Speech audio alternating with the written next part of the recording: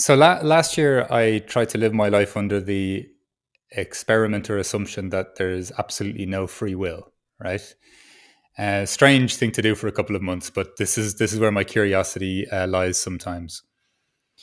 And I was really intrigued to see just like, and you know what, this wasn't a perfect experiment, and it wasn't like I was always in this holding this belief or this assumption, but there's so like I'm really intrigued by the idea of me falling back into my natural self. Like I have this idea of life, either whether it's through our belief systems, our top 5 tips to be more effective, or whatever it is, and we add all these things on. And what we really need to do is like almost like a collective exhale and just a releasing of a grip rather than clenching onto life or trying to control things.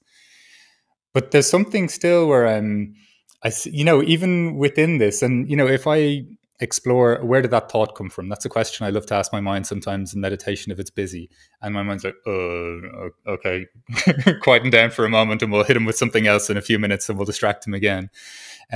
Or even my emotions, like I don't wake up, even if I'm doing lots of healthy processes, I can wake up feeling a bit shit sometimes.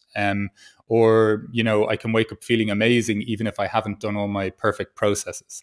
So it doesn't feel to me like I'm in control of my emotions as such, although my thoughts and my actions previous to that may affect them.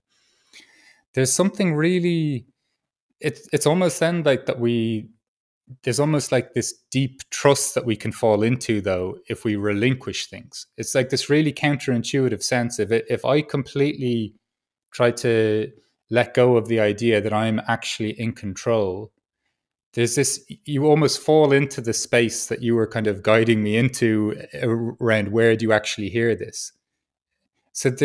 But it seems so bloody scary, because the thing we want to do, and even still now, I still want to win. Do you know what I mean? I still want to write a great book. I want this to be a successful podcast. Do you get me? So but then, as you say, it's like almost holding that and being okay with that's what you're observing.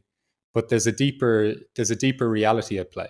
Thanks for watching the latest clip from the What is a Good Life podcast. My name's Mark McCartney. I'm the host of this podcast, and I'm also a coach based in Berlin. Over the last 2 years, I've interviewed over 150 people around this question, and I've distilled these findings, anecdotes, and experiences into both corporate workshops and one-on-one coaching programs. If you're a corporate looking to book a workshop for your next event, or you're a working professional in need of finding answers to some of the bigger questions in life, please direct message me below for a free 30-minute consultation.